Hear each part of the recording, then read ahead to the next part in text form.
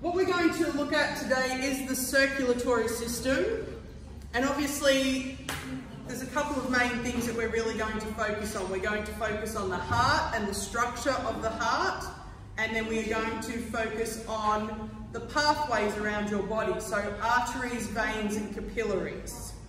Right, so the first thing, when we are looking at a heart, your heart is about the size of your fist, and it actually sits to the left in your chest cavity.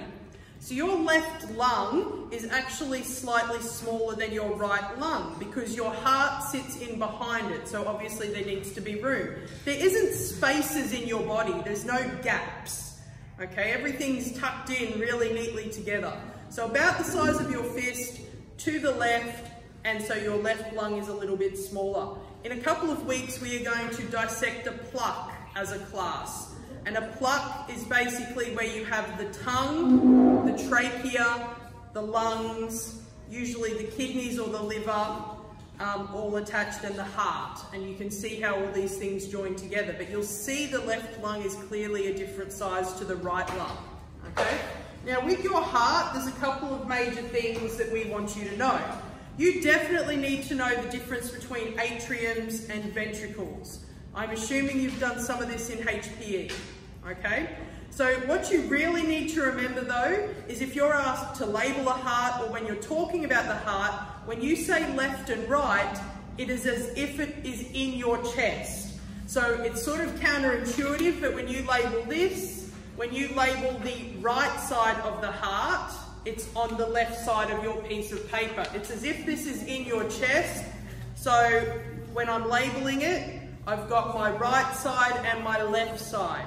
Now the way I always remember my atriums and ventricles is A comes before V. So the top two chambers are atriums, the bottom two are ventricles. Right and left for both. And it's really important because we talk about the two sides of the heart, and I'll get to that a little bit more in a minute. But you definitely need to know that the top two chambers, right atrium, okay, left atrium, right ventricle, left ventricle. We'll come back to talking about arteries and veins a little bit later. So there the four chambers of the heart. Within reason, you should be able to spell those words as well. So if they are new to you, you should be able to spell those. That's not the sort of thing we would give you in your exam. In your exam, we might give you word lists for things like endoplasmic reticulum from cells, so words that are totally new to you, but we're not going to give you these. Now with the circulatory system, after I'm finished talking, there's an activity for you to do here where you're going to basically, after reviewing the images, the video and the information, why is the heart referred to as a double pump system? So really important question. The heart is considered a double pump system. Now, before I get into that, the first thing I want to cover is, do you have blue blood? No, you do not. Why do they use red and blue in diagrams of the circulatory system? Why? Because red represents oxygen in your blood and blue has no oxygen. No, so perfect. What's the blue though? It's not no oxygen, it's carrying carbon dioxide. Now, could there be times when blood might look redder? Yes. If it's oxygenated, it can actually look more red, but we just use the red and blue in diagrams to represent those two things. Then why do you have blue veins? So that's how the light goes through your skin. So that's the light traveling through your skin and how you see the colour. Yeah. Now, when we look at this, really important. So you might like to take some notes when I talk about this. This is one of the things you really need to know. Your heart is considered a double pump system because in one trip around your body, it goes through your heart twice. The really important thing for you to also make note of is your left and right sides do not meet inside your heart. The left atrium and left ventricle join, the right atrium and right ventricle join. All four of them aren't directly connected to each other. So in a journey around your body, it goes through your heart twice, your blood. So why it's a double pump is it's really important that it involves my lungs. So your respiratory system and your circulatory, you very rarely get taught one without the other. They go together, okay? Now, with your heart, you breathe in, you get lots of oxygen into your lungs, and then that oxygenated blood that's traveling around your lungs comes down and it goes into your, is that my left or my right? Left. Remember, it's as if it's in your chest, as if it's in your chest. So my left atrium, it then goes down to my left ventricle, and then it gets pumped around my body. And to go out of the heart, it actually goes out of your heart through an artery. I don't need you to be able to specifically name all the arteries and veins. I heard people say before aorta, that's very good, and your major vein is like your superior vena cava. I don't need you to name them like that. I just need you to know arteries take blood away, veins bring it back. So it's come from my lungs, it's nice and oxygenated. It's come down, it's gone into my left atrium, down to my left ventricle. Can you please circle or highlight this thicker wall here? Your left ventricle has a thicker wall than your right ventricle for a very important reason. When your left ventricle pumps your blood, it's got to pump it so it travels all the way around your body. It's going to go down to your feet and back up through your body, dropping off oxygen, picking up carbon dioxide. Side note, remember we talked about the fact, what's the one cell in your body without a nucleus? Which blood cell? Red blood cell. Red blood cell, because it needs space for carrying oxygen and carbon dioxide. So it's now gone, thick muscular wall of my left ventricle, pump the blood, it's going around my body. Going around my body. Dropping off oxygen, picking up carbon dioxide. It now comes back up my body. Harder to do because it's going against gravity, isn't it? Okay, it's got to come back up and it goes into my right atrium, down to my right ventricle, and then it goes to my lungs. So in one trip around your body, it's gone lungs, atrium, ventricle, around the body, atrium, ventricle, back to my lungs. Really important, that's why it's a double pump. In one journey, it's gone through my heart twice. Left ventricle, more muscular, because it's pumping it to my body. Why doesn't my right ventricle need to be as muscular? Well, where's it going to? The lungs. It's only going to the lungs, which are just next door.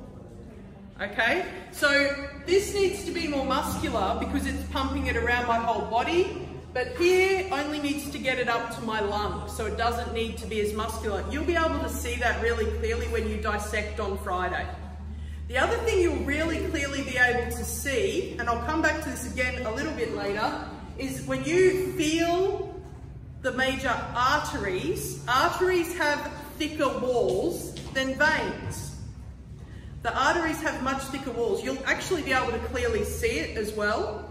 Why do you think an artery has to be thicker than a vein?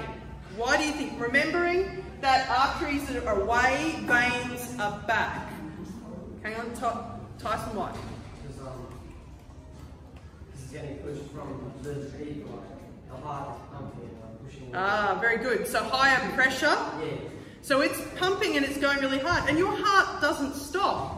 So it's going to be under high pressure all the time. So your arteries actually have to have thicker walls. Think of a hose. You don't want the hose to be able to get kinked easily. You want it to have a nice and thick wall. So arteries have to have a thicker wall because they're under high pressure all the time compared to veins. So double pump, So I've just hit a few things, I'll come back to them again, but the major takeaways from that, double pump system, it goes through my heart twice. Left ventricle, thicker wall, because it's got to pump through my body.